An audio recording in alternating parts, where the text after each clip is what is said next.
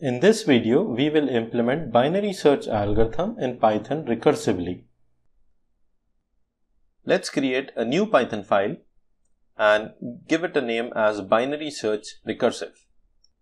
We will define a function binary search which takes in arguments as list, the second argument as key, the third argument as low, and the fourth argument as high. Then we will have a condition if low is greater than high. Return false.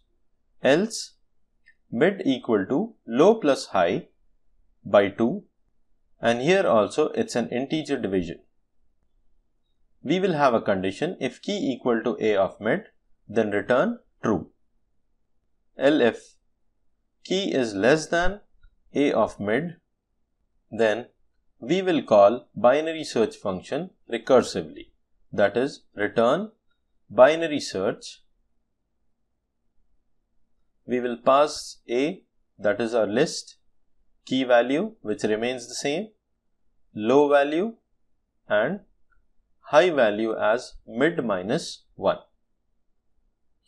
Else, that is the condition key greater than a of mid, we will write the statement return and call binary search function with a, key, and instead of low we will have mid plus 1 and high as the fourth parameter.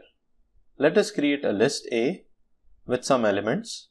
Please remember that in binary search the element must be sorted.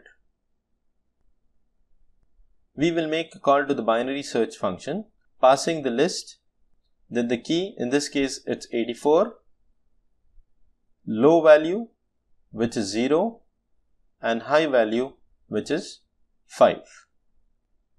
Let's execute the program and you will find that the value returned is true because 84 is the element found. Suppose if we try to search 8, we will get the result as false because 8 is not present in the list. This is how binary search algorithm can be implemented using recursion.